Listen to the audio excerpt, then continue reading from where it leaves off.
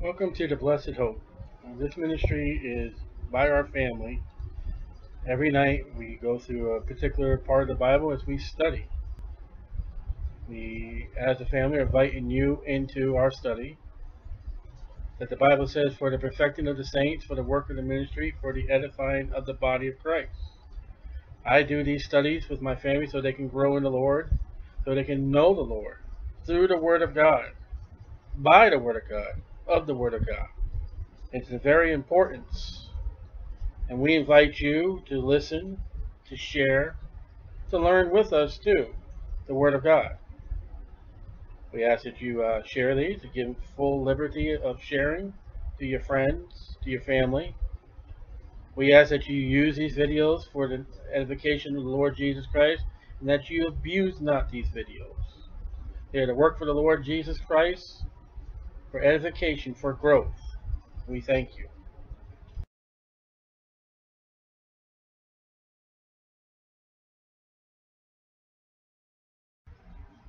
To begin the tribulation, Revelation chapter 6. And I saw when the Lamb, Jesus Christ, opened one of the seals. And you remember chapter 5, he took the book that had the 7 seals. So he's got the book in his hand, and he starts peeling off the seals. And I heard, as it were, the noise of thunder. God. One of the 4 beasts, saying, we don't know what the order of these beasts are, come and see. So John is in heaven. The book has been taken by Jesus Christ. The seals are being peeled off by Jesus Christ, and John is standing there. Now, we'll see the 4 beasts speak to John and say, come and see. Do the other 3 continue to holy, holy, holy? And this is John, saw, behold, a white horse. Now, you write down the comparisons of 6:2 with Revelation 19, and you will find that these are not the same writer of the horse. Because people will proclaim that this is Jesus Christ coming. I've even heard it. I've heard some of those messages. And I saw, behold, a white horse. Okay, Dan Grant, both white.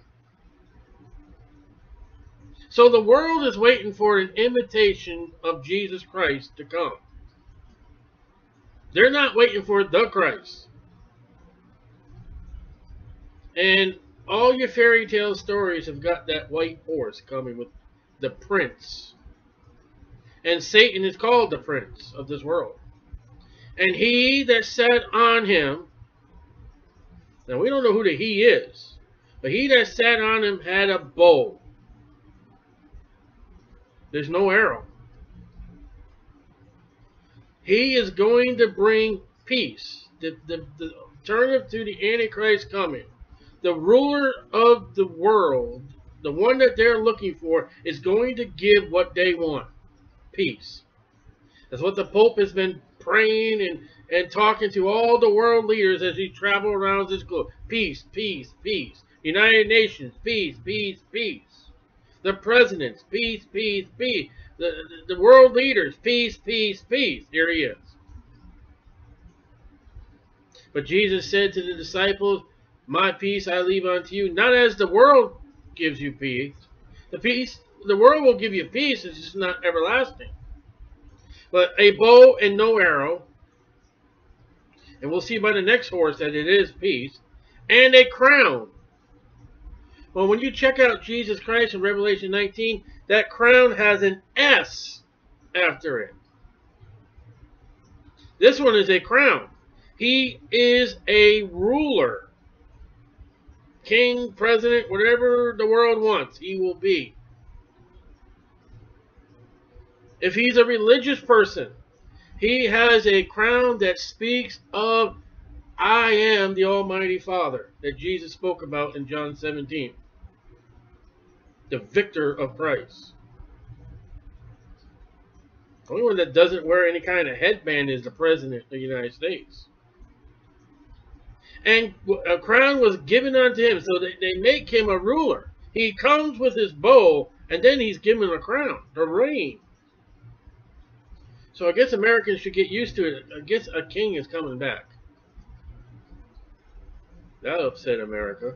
And he went forth conquering and to conquer. Now that's kind of interesting. Because in verse 4 we're going to see that this is peace. And with peace he's going to conquer, and the Bible tells us that he is going to make a deal with Israel.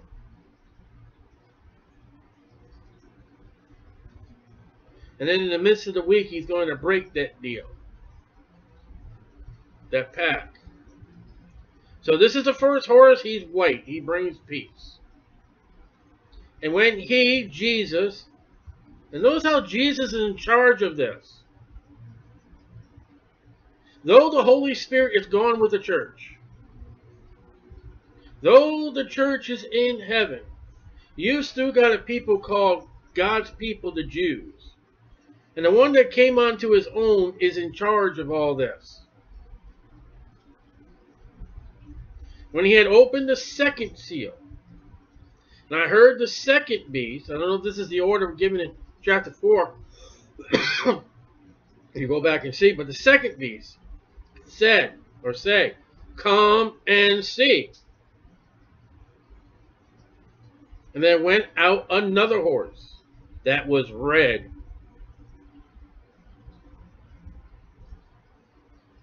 And power was given to him that sat thereon to take peace from the earth. What the first horse on white, the first horseman on the white horse brought.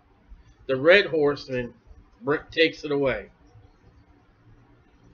The peace is very short-lived. It's between the first and second seal. That's how long the peace lasts. From the earth. So it's earth-wide, worldwide. World war. There is yet at least one more world war coming. Now, whether we go into World War III before the tribulation, 4 or 5, there is one coming after the tribulation, or during the tribulation, I mean, after the rapture. There's a world war coming.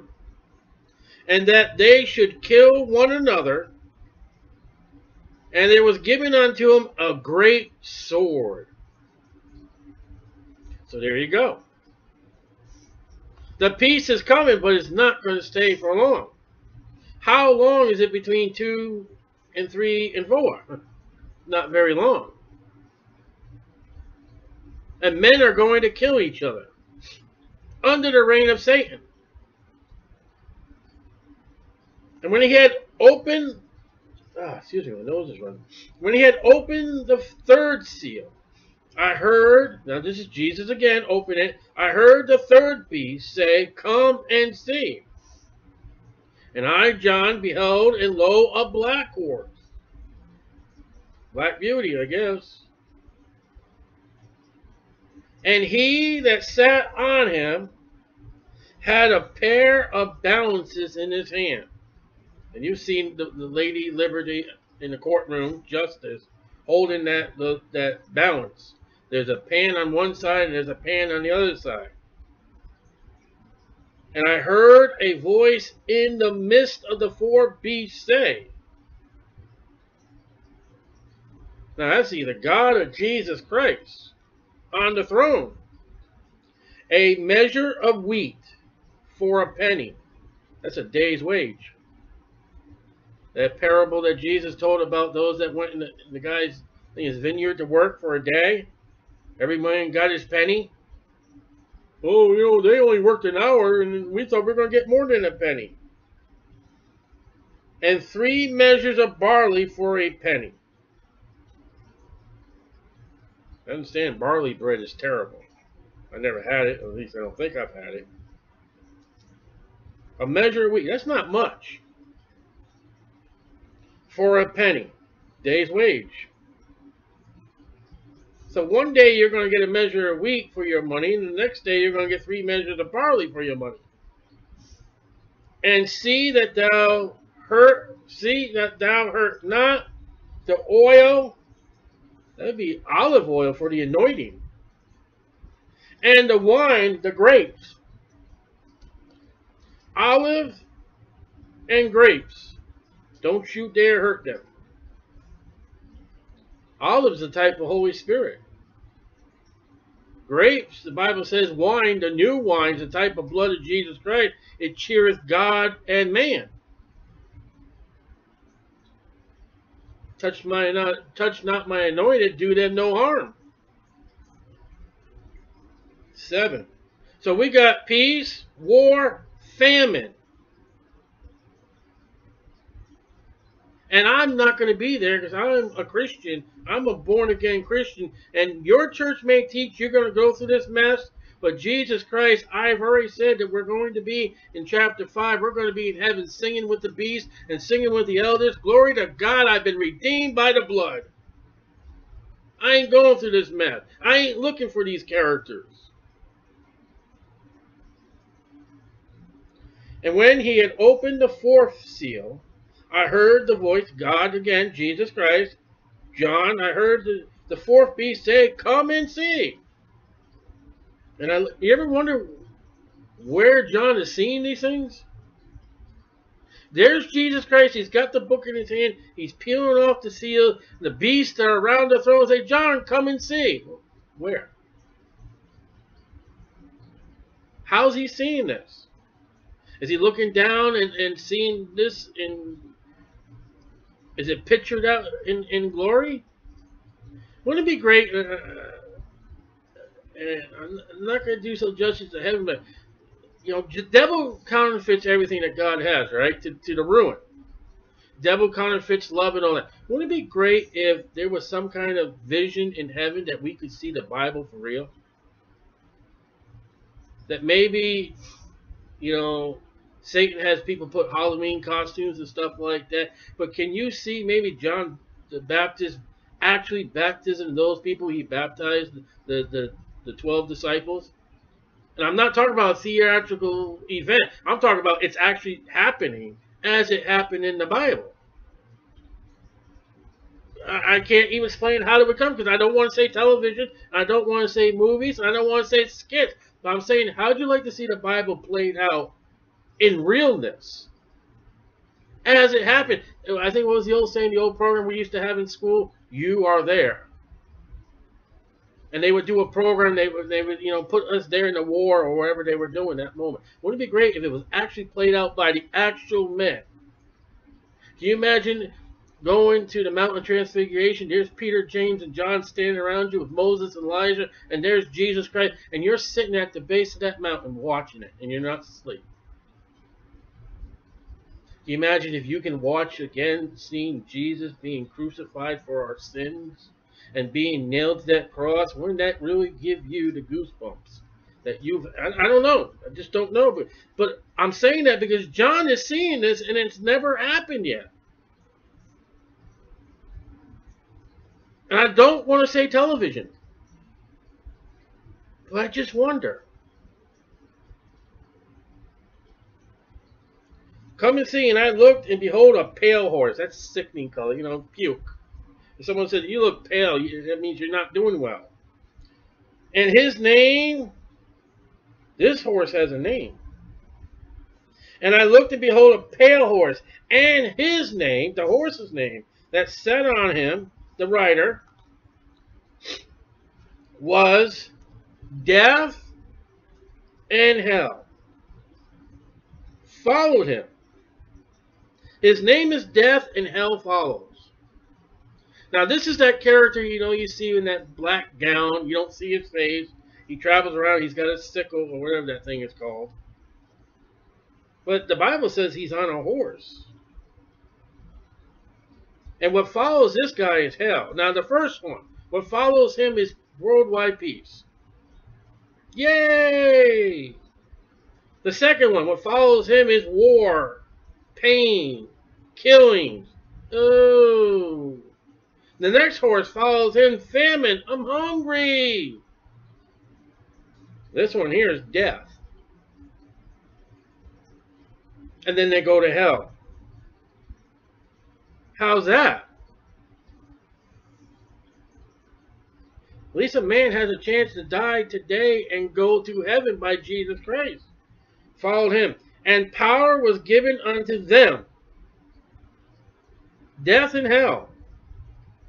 The horseman and the one that's following him. Power over the fourth part of the earth. A quarter of the earth. Not just Palestine. The earth. The planet round earth.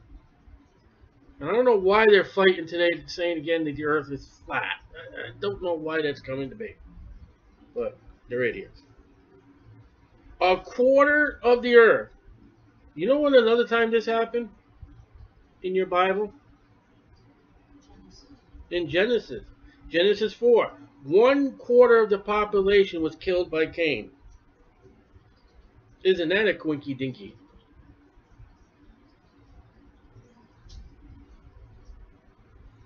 To kill with sword. Now this is outside, more to addition to the war and war. And with war. And with hunger, there's the famine. There's going to be a double war. There's going to be a double famine.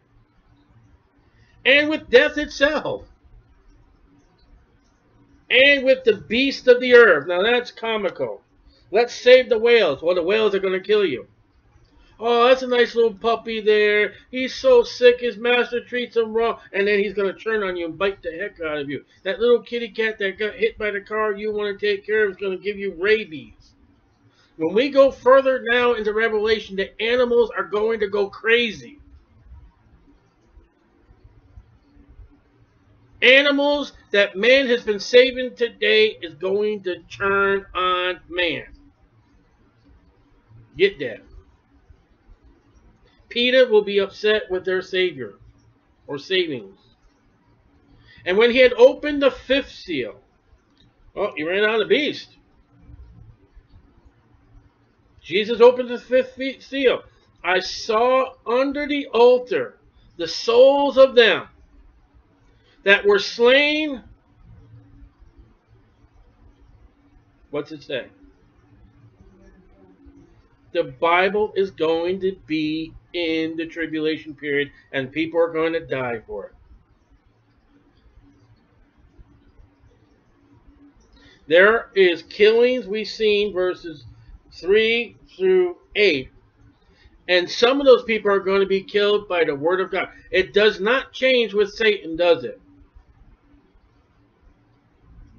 He is still angry with those few that will preach the word of God. And they will be a very few in the tribulation. The word of God will be preached and taught in the tribulation period. There it is.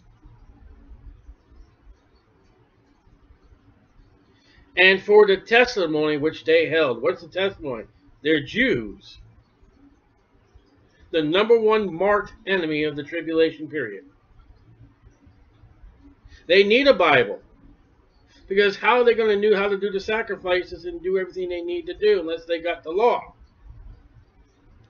And they cried with a loud voice, saying, How long, O Lord, holy and true, dost thou not judge and avenge our blood on them that dwell on the earth, talking in the present?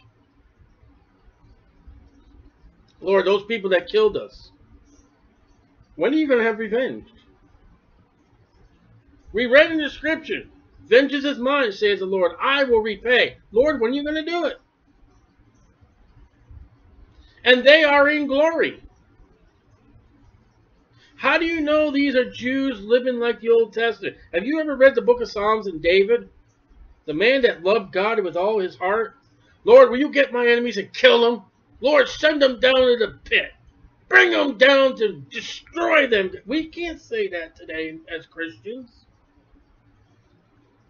Man, when David prayed to God over his enemies, man, he smoking. And that's what these men are doing right now. Lord God, go get them.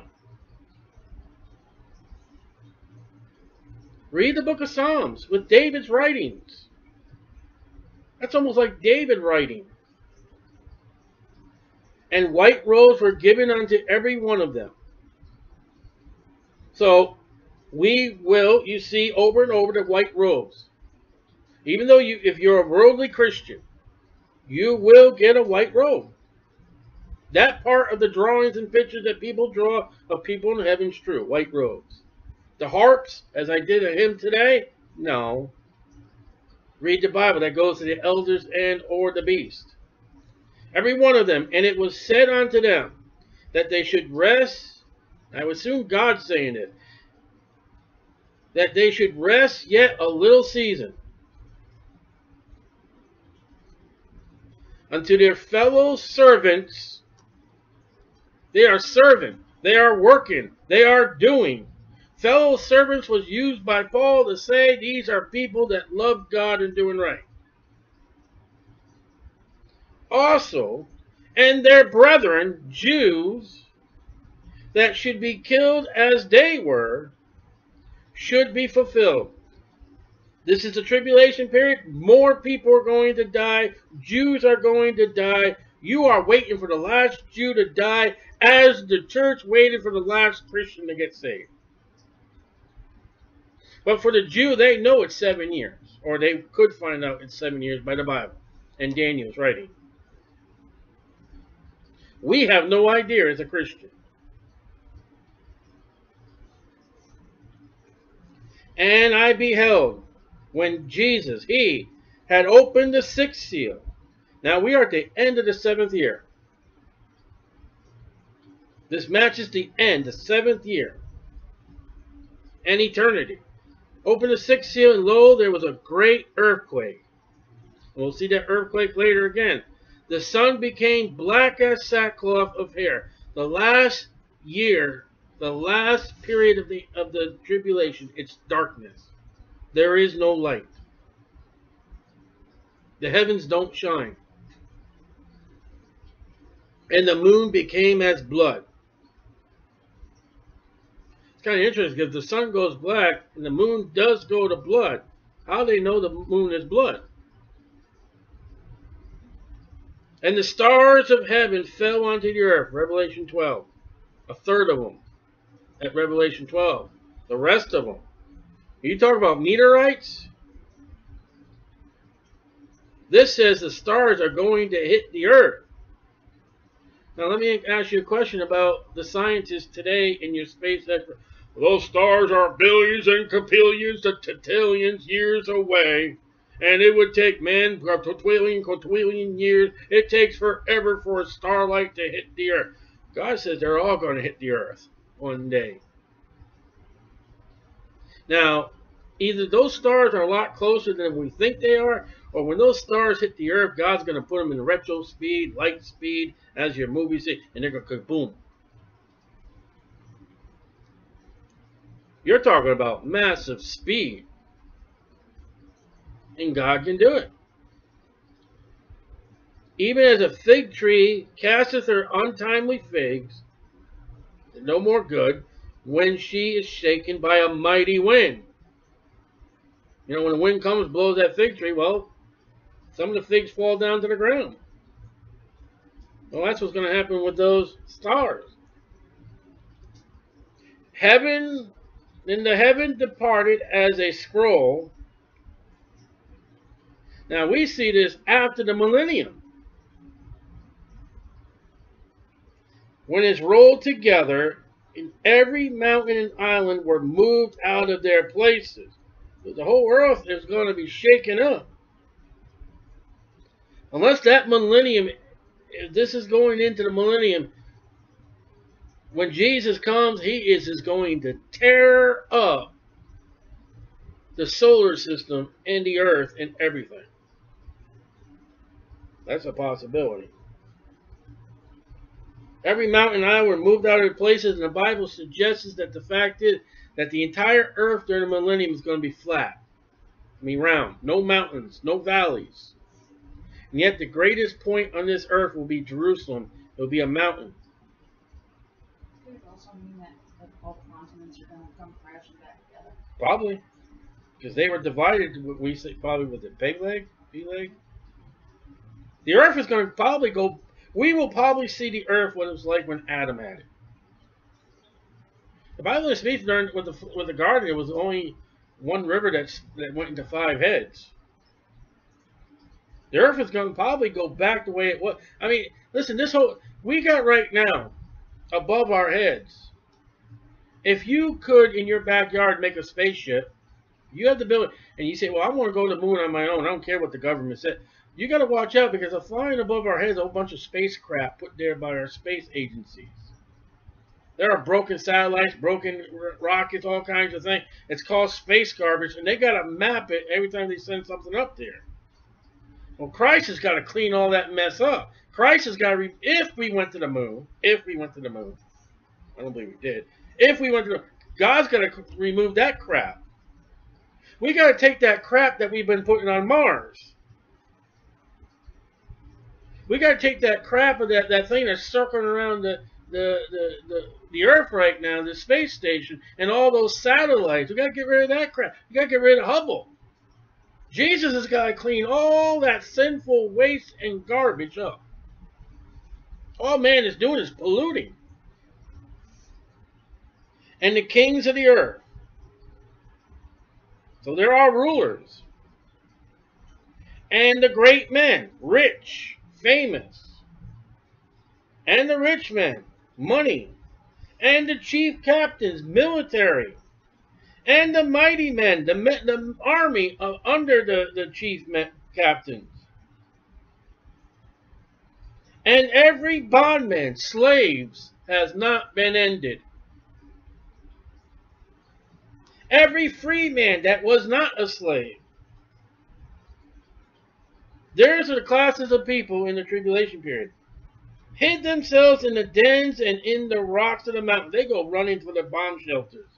But it's not a bomb shelter, it's a Jesus shelter. Because when everything goes dark, there's a light at the end of the tunnel. It's getting closer and closer and closer. And it's the one sitting on a white horse coming. King of kings and Lord of lords. And we know exactly who he is. We just couldn't get rid of his preachers. Verse 9. The world does know who Jesus is. And that last final moment they will regret. Not knowing Jesus, if you know what I mean. They know who he is, but they just don't know who he is. And said to the mountains, rocks, fall on us. They want the rocks to kill them. Even Jonah said to the men, kill me. We ain't got the guts to kill ourselves. And hide us from the face of him that sitteth on the throne.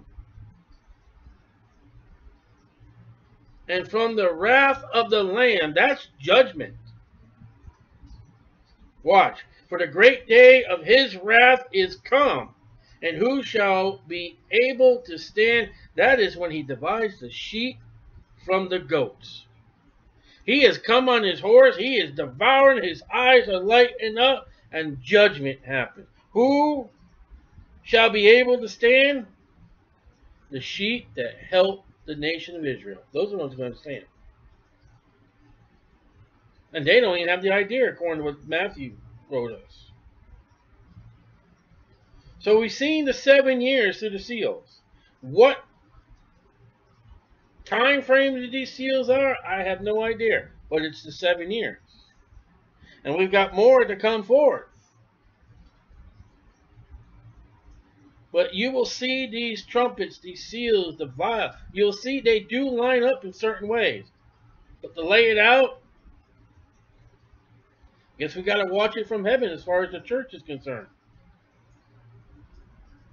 But this world is going to have its leadership. It's going to have its workers. It's going to have its military when Jesus Christ comes. And when Jesus Christ comes, they're going to be afraid. Better preach the gospel to them now. And let them be fear of God to get wisdom. Then get the fear of God when he comes and get damnation. This is why the Bible says, go in all the world and preach the gospel. Because we don't know when he's coming.